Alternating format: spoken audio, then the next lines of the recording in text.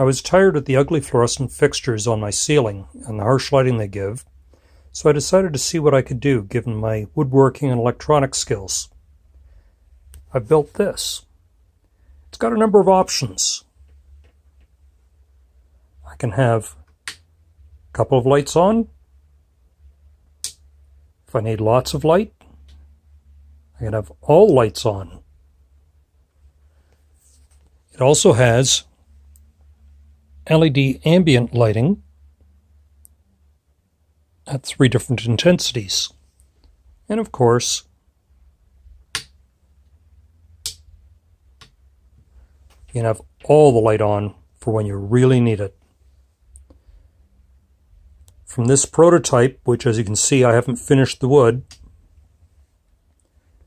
I'm going to be making jigs so I can crank them out for my RV and maybe for others. The wood is older and it's going to be stained to match the cabinets.